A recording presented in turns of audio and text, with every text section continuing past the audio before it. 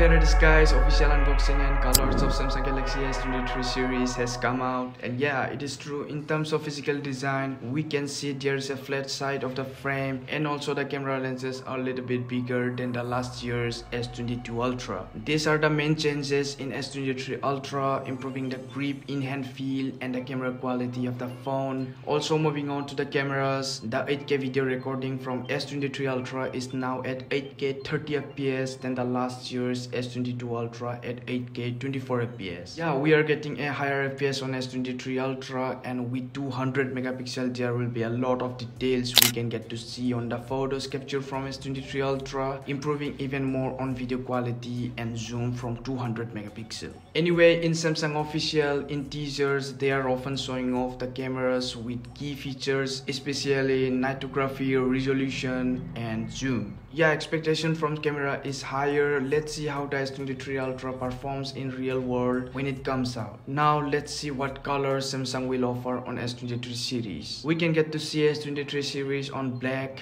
beige, green and pink. These are the colors that are coming on launch, and we might also get a special edition color. Yeah, new colors are looking great. I personally will pick the green one. Let me know guys, which color will you pick? Galaxy S23 series can be seen on sealed boxes ready to be on sale. Hands-on photos of Galaxy S23 Ultra is getting attentions. Let's hope for the best guys. Support me by giving a thumbs up and subscribing the channel.